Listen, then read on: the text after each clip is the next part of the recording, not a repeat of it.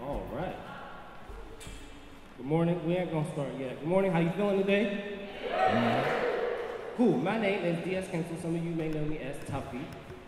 To my friends and family in the audience, I appreciate you coming and waking up early and joining us for this interesting conversation.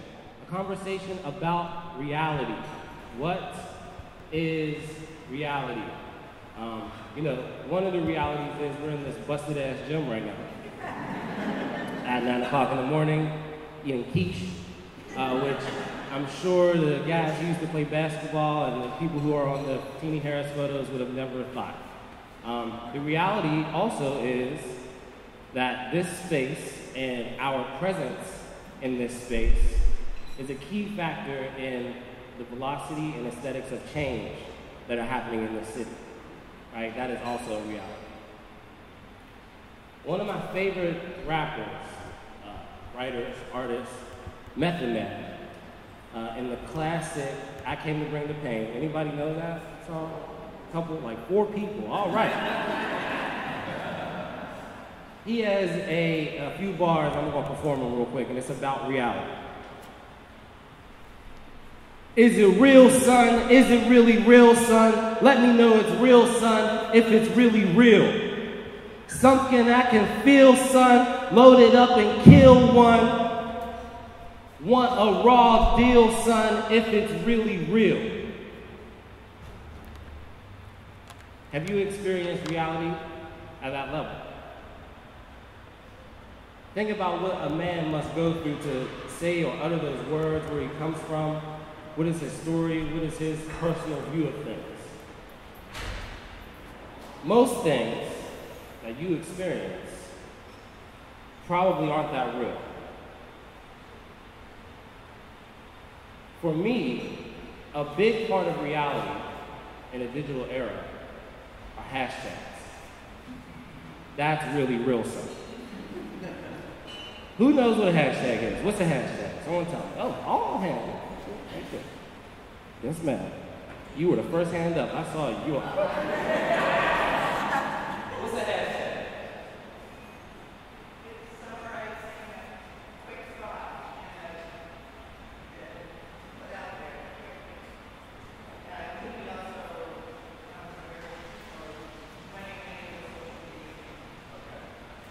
Somebody else, what's a hashtag? Yes, ma'am. A pound sign. Right? So, the pound sign, and I recently asked a group of students what it was, and they said, my mom uses it to pay bills. The pound sign, right? For me, a hashtag is a way to bend reality. It's a portal through the digital space and real world experiences. It's like a Bill and Ted phone booth traveling through space with a phone book written by Octavia Butler. It's like, some raw, Funkadelic and Cable from X-Men. They jump into a hashtag, right? Stay with me though. So Cable from X-Men and Sun Ra and Bootsy, don't forget Bootsy Collins, right? They all jump into a hashtag and, they go to a class taught by Zora Neale Hurston. So a hashtag is a portal, and hopefully an effective portal between real world experiences in a digital space. Most of you guys are going between those two realities right now as I'm talking. So we have to identify hashtags as a gateway, a portal, like I'm saying, for the digital space. I asked a lot of you to engage or write some hashtags up here. We got some good ones. One Planet, PennAd, Black Lives Matter, Disability Too White, Fight for for us. I think a good hashtag always has 3 elements to make it an effective portal, right? It has to have the element of advertisement. It has to have an element of advocacy, and it must have an element of activism. So today I'm going to show you some videos, and I'm going to share with you how my favorite hashtags engage those 3 things. Come on with the first video, please. That's not it.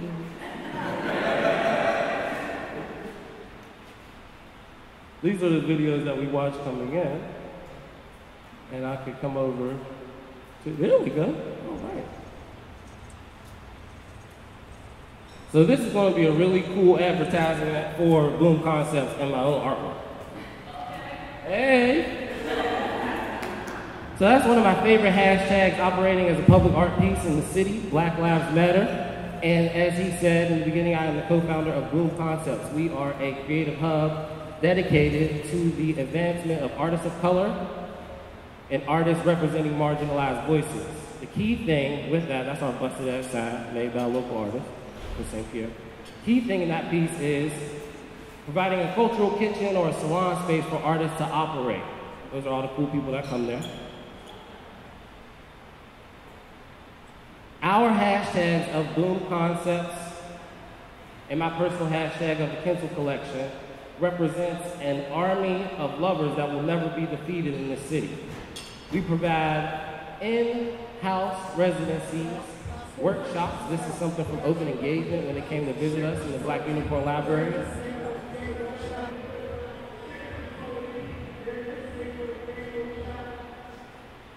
That was one of my students I mentored from Alderdice. So, you know, really activating artists, activating space, right? And giving them an opportunity to grow their creative passion. So that young man that was just on the screen, I met him at 16, he's 20 now, and he's had 2 CD release parties at our space, right? So providing that opportunity, that advertisement, that activism and advocacy for fellow artists. This is some of my street art, personal advertisement, you can see it on the streets, right? You know, everyone in Pittsburgh hates graffiti, so how do you get around the reality of you will be arrested and do fed time, or you might get your door kicked in for being an artist on someone else's property? So creating non-permanent or semi-permanent installations around Pittsburgh as a way to communicate messages. That one says, mother, bitch, queen, whore. I like to cuss early in the morning, just to make sure you're woke. But these street totems represent different stories and act as cultural markers in places, specifically places that are being affected by aesthetics of change and velocities of change, right? That's the activism, the advocacy, the advertisement. It's made by me. Maybe if you have a fancy gallery, you want me to be this weird shit inside, I'll come do it.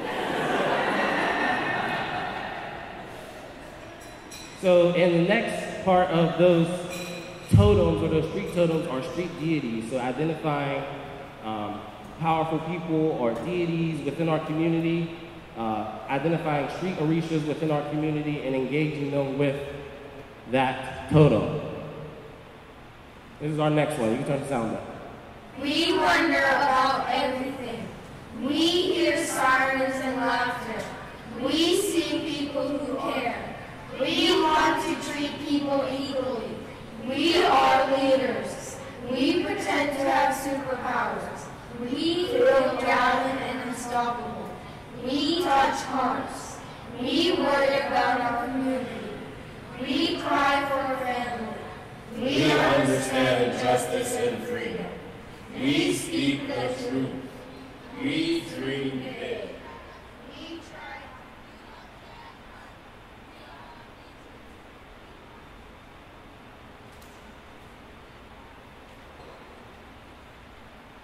So this is a summer program that I work with Kelly Strayhorn Theater and Pittsburgh Public Schools called Summer Dreamers Academy. We are leaders in progress.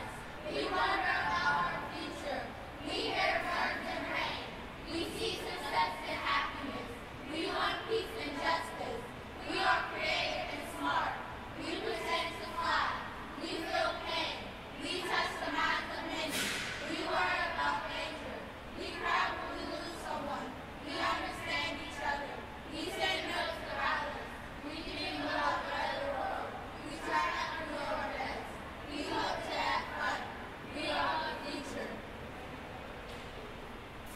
So expressing to the students the importance of using hashtags, so you see we are, that poem prompt started as I am, talking about who you are, your individual identity. This is at a summer camp in Homewood, at Faison, which is an arts elementary school here in Pittsburgh, named after Dr. Helen Faison, and really talking about her legacy and how do we engage traditional media outlets or independent media outlets through hashtags, making sure that we engage activism, advocacy, and advertisement in order to spread our message. So the students created I am poems. They connected those to we are, talking about the collective identity of the community, and then seeing with different platforms and using activism through art to express their ideas in multiple mediums. So we wrote poems, you saw some of the street totems. So, you know, activism as a way of sharing knowledge, right? Sharing knowledge, sharing ideas, engaging and teaching babies. I think I taught some of y'all babies in here. That's right. And then general advertisement. So advertisement for Pittsburgh Public Schools, for Kelly Strayhorn Theater. Again, for myself as an individual artist, because this is not free, although this morning is free. Right? Advertisement about the wonderful resources that we have in the city based around our school district, based around the collaborative efforts between school districts and arts institutions as well, right? So talking about we are, I am. The students didn't believe me at first. They thought hashtags were used only by famous people or in advertisements. They did not identify the advocacy or the activism within that piece. They also thought we were going to get in trouble when I told them you could go outside and hammer stuff on the telephone. We did not get in trouble. Dr. Lane, she was cool with it. We talked to them, they shared it. The great and powerful thing about that is they shared it on their social media platforms. So not only did we share it through Bloom Concepts and my personal platform, DS Kinsel, to take that on-the-ground activism, that grassroots activity from the classroom, in the community, a community that people are just now interested in financially, right? Reinvestment in these communities, and taking it to a digital space so that we're spreading it to a global audience. By spreading it to that larger audience, our students got a call from the Tribune Review, and we were featured as a story for our art activism that summer, right? So not only advertisement for the school district, Kelly Strayhorn Theater, and myself, but identifying those youth as practicing artists, right? I know I have a lot of artist friends who've never been featured in the newspaper. And you're always saying, that's, well, people always say free press or exposure, right? So that was my students, or our students, our children's, one of their first lessons in positive exposure. And also having the opportunity to choose how, why, and when, if they wanted their picture taken, what did they want to say to the reporter, and also really being in control of that narrative in the media. And that's specifically important as young black children, young black and brown children in our neighborhoods and in our city of Pittsburgh. We're going to go to the next video.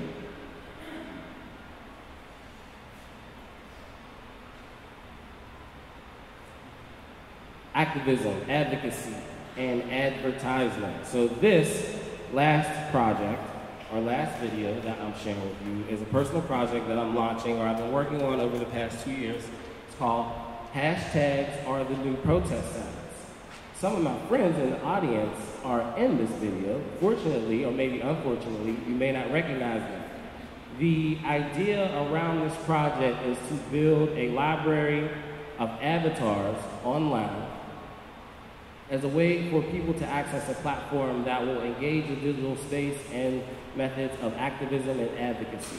I, as a visual artist, am a child of hip-hop, so text-based visuals or text-based art and practice is really important and key, and especially engaging that text or that messaging in unsanctioned spaces. Right? The internet is the wild, wild west. So sometimes it's a sanctioned space, sometimes it's not an unsanctioned space. I think that's one of the most powerful points about this new project that I'm working on, or 2 years, I guess that's pretty good. About this project that I'm working on is really engaging people in an unsanctioned space, but also connecting them with the opportunity to advocate for other pieces and points of activism, right?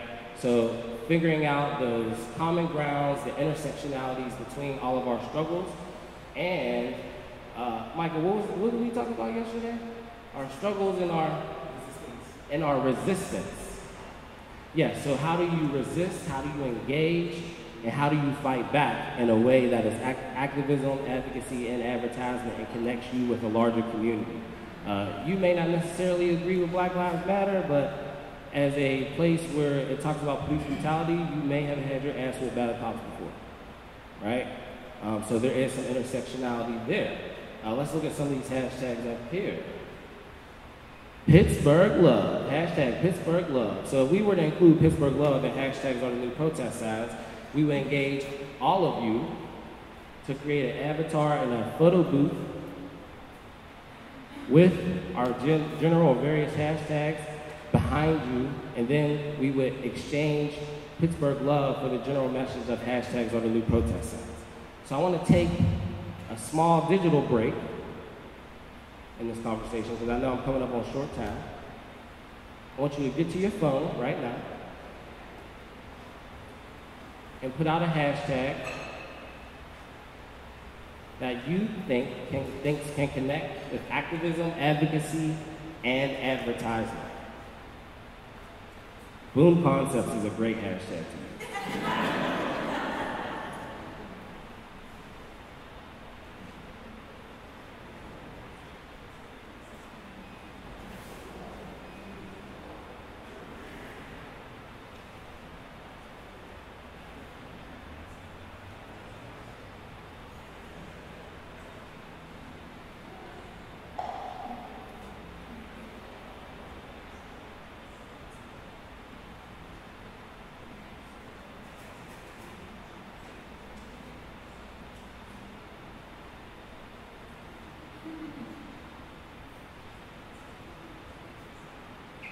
About 5 seconds. 4, 3, 2, 1.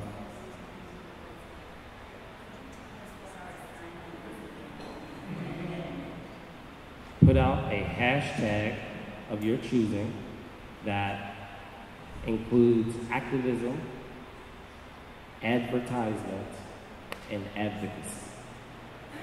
Or put out hashtag Boom Concepts.